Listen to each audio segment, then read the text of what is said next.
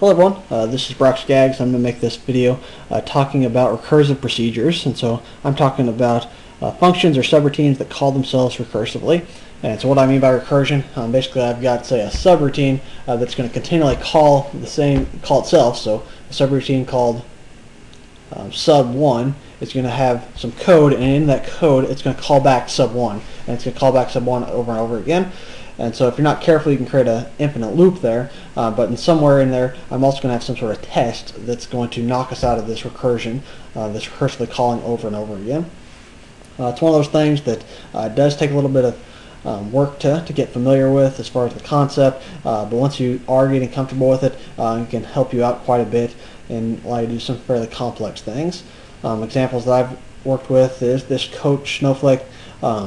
Basically is a fractalish kind of geometry where you've got this collection of edges, and for every edge in that collection you've got to look at it, you've got to then take its length, divide it by 3, and in the middle third of the length draw an equilateral triangle, and you just recursively call a subroutine over and over again to look at the collection of edges, perform that equilateral triangle creation on the middle third process, and go again and again. We'll try to do it with some Fibonacci number sequence. And so the Fibonacci numbers, if you're not familiar with them, they go 0, 1, 1, and then every number after that is the sum of the previous two numbers. And so it goes 0, 1, 1, 1 plus 1 is 2, 1 plus 2 is 3, 2 plus 3 is 5, 3 plus 5 is 8, so on and so forth there.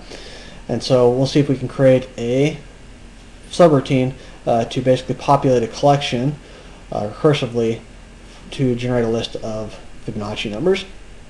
And so with that, I'll write a sub called develop numbers.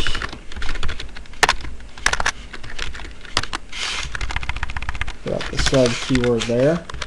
And this will be what we call over and over again. At some point we'll be done, and I'll write another sub to display those on the immediate window. And so we need a collection, so I'll say dim fibnums as the collection, and here I need to put in as new collection to new it up here. Also I'm going to need some max values, so we're not just going to endlessly create Fibonacci numbers, but we're going to create all Fibonacci numbers less than or equal to some value. And so I'll say some constant value max val as integer equals 200, and so we're going to create all Fibonacci numbers less than or equal to the value 200. And so with this, I'm going to start thinking about it. You just think, well, I'm going to have a few different cases here, because the first time I go through here I need to be able to put a 0 in. Next two times it's got to be 1, but after that second one I've got to start doing that rule that says the nth Fibonacci number is the sum of the previous two Fibonacci numbers. And so I can figure out where I'm at in that in terms of the count of this collection.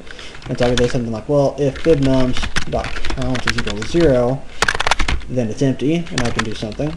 Else, if fibnums.count is equal to 1, then I can do something.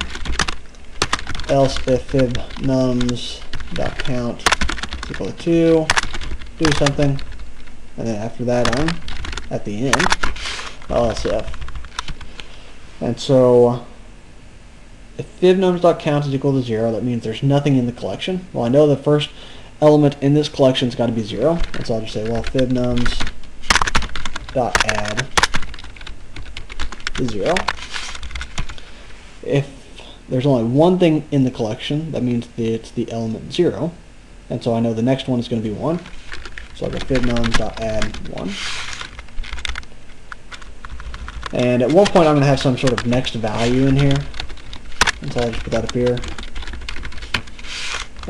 My next value is going to be when I start doing this, because as soon as we get to .count is 2, well, when the count is currently 2, I'll have 0 and 1 in there. Well, I know the next one's going to be a 1. But now I'm going to start thinking about, okay, now all of a sudden I've got 3 things in there. And so I need to start testing the next val. And so I'll say next val. I can actually do it here, now that I think about it. Let's say next val is equal to fibnums.count, which would be the first one when I wrap it in the fibnums. And so what I'm doing here is using fibnums.count as the index, and I'm passing that back into fibnums, and so that'll be the 1, as in 0, 1, that one. And then I can add this to fibnums, fibnums.count minus 1. And that'll be the very first element there. And actually I can do this for all the other ones, right? If it's greater than or equal to 2, because then that's going to be happening there as well.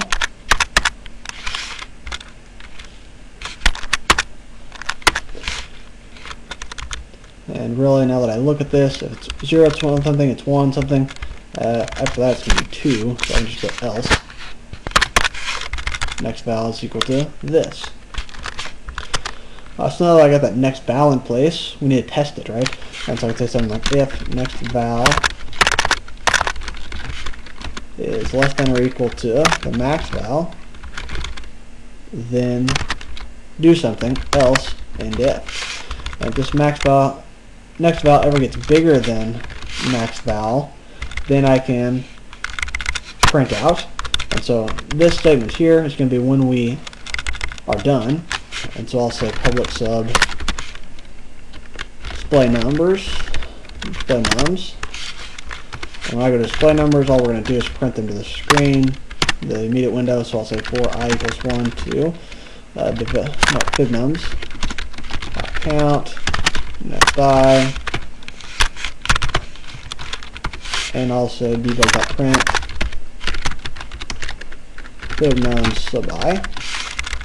And so once this iterates, or this returns into false, right? If next val ever gets greater than max val, then it's time to be done, and we'll just display, if I can spell it right down here,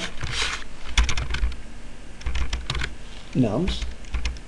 Okay, but if it's not, we're going to have to add next val to the fibnums, right? And then we will call develop num again. And we'll do this recursively over and over again. So we did a lot of bit of typing here, and let's just go ahead and try it. F5, and I immediately get out of stack space here on development numbers. And so something's gone wrong, and let's start walking through it.